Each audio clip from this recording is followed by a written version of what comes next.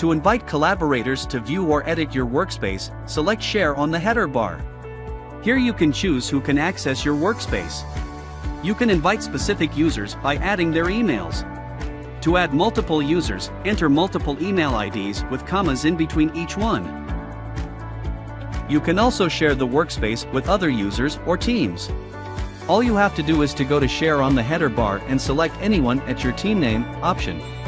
You can access this workspace under the organization name in the folder panel. You can also make your workspace accessible when you enable the Anyone with a link option. You can instantly share a file with anyone and invite them to edit or view the canvas. Once you have selected who can access your workspace, you can control the permissions they have.